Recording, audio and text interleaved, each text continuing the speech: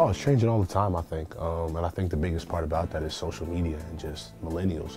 Young people getting involved in the game, I think is bringing it to a new level, a new heights, and it's being seen by people, by an audience that would have never seen it before. That's the key to growth, you know, getting the youth, and I think the league's done a good job in identifying that. I think it's going to continue to grow. I think as you see different artists, whether it be in our movies, I think you see people attracting to the game, coming out to games, supporting teams. I think that can only help to grow. I feel like the inner city kids are the ones we need to look more and more at. I think those kids are important because I think other parts of the world, those are the kids that go on to be really successful. I'm not saying that's what it takes to be successful. I just think that it's an untapped audience as well.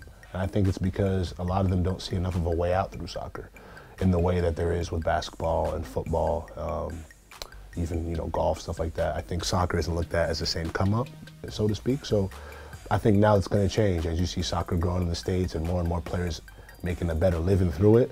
I think kids will now say, you know, I can not only travel the world, I can make a great living playing this beautiful game that I love. So I'm not baptized, you know, I'm gonna put that out there. You know, my mom is Jehovah's Witness and she raised us as such. So growing up, I out of respect for my mother, never partook in the things that she brought us up in.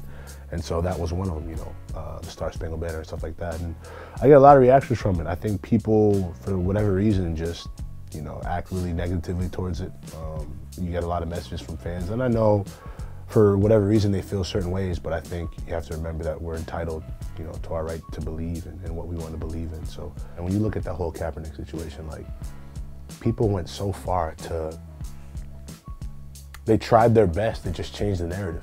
Like, what was he actually protesting for, you know? They never took it to that. They took it to he's disrespecting. He's not, that was never his intention, but that was also never the conversation, which is unfortunately how the world is. When somebody like Kaepernick, you know, starts to talk about, you know, whether it be the mistreatment of black kids, whether it be, you know, sexual harassment, you know, now, which is what is happening. I just feel like the time that he came out to do that, because of the political climate, probably a little bit because he's black, you know, it just wasn't met with the same overwhelming support that you're seeing with a lot of things now that are coming out. Kudos to him for sticking with it, because a lot of people probably would have bowed out when things started to get ugly.